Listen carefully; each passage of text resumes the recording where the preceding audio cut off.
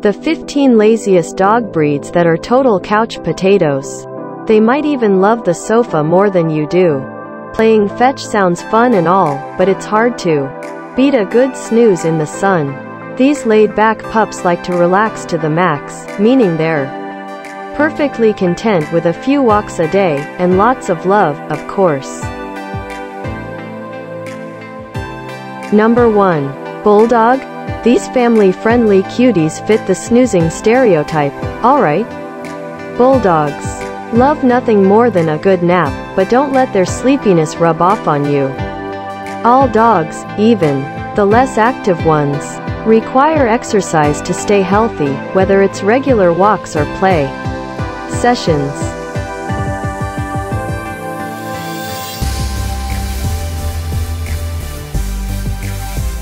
Number 2. Saint Bernard? They're best known for their alpine rescues, but these days, you're a lot more likely to find Saint Bernards in the suburbs than the Swiss Alps. Their calm and patient disposition also makes the gentle giants a great en quote nanny dog en quote for kids.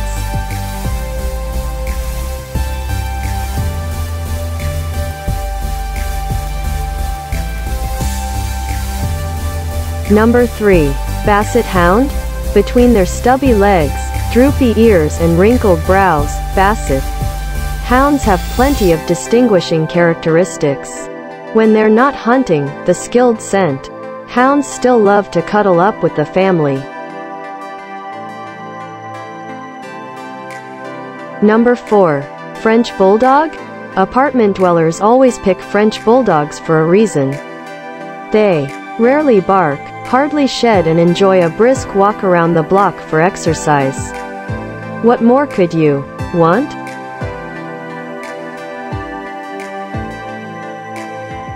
Number 5. Pekingese. Underneath all of that fur is a charming companion who is perfectly happy without a yard. The little lap dogs did originally live in the Chinese palaces, but their modern counterparts will settle for less than royalty.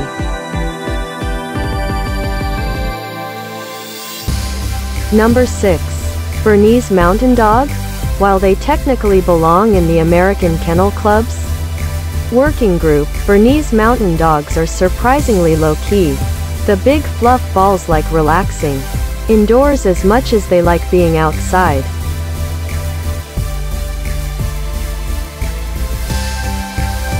Number 7.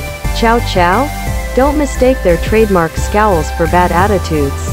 While somewhat stubborn and suspicious of strangers, Chow Chows are devoted and bonded to their families.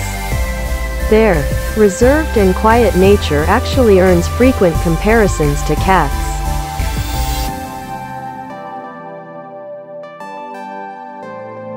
Number 8.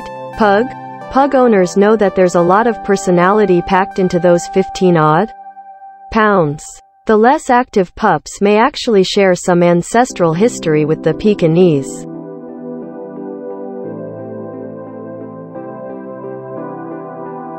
Number 9. Tibetan Mastiff? These giant guardians from the Himalayas will lounge around inside, but get them out and about and their more active, independent nature will show. The AKC even recommends exercising them in a contained area since they're notorious for not coming when called.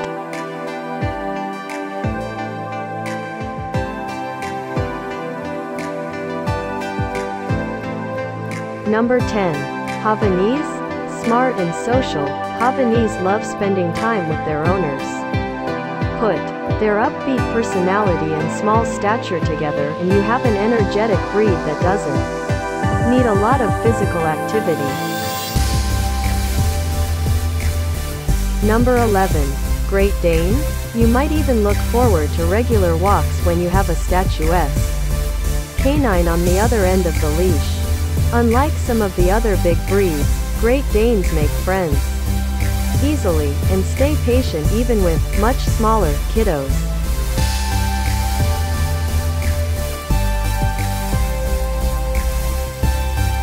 Number 12. Newfoundland? Weighing up to 150 pounds, Newfoundlands need some room and regular romps, but maintain a sweet and docile disposition otherwise.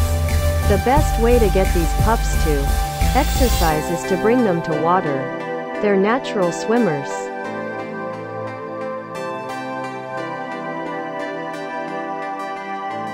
Number 13.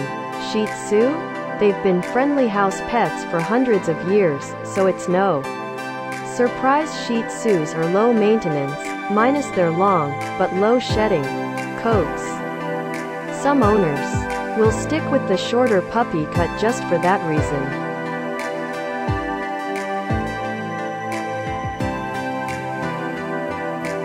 Number 14. Spinoni Italiano? While they're a relatively unknown breed, for now, Spinoni Italiani are the rare hunting dogs that don't need a ton of exercise. After a bit of bounding in the backyard, the easygoing pups can go for some solid sofa time.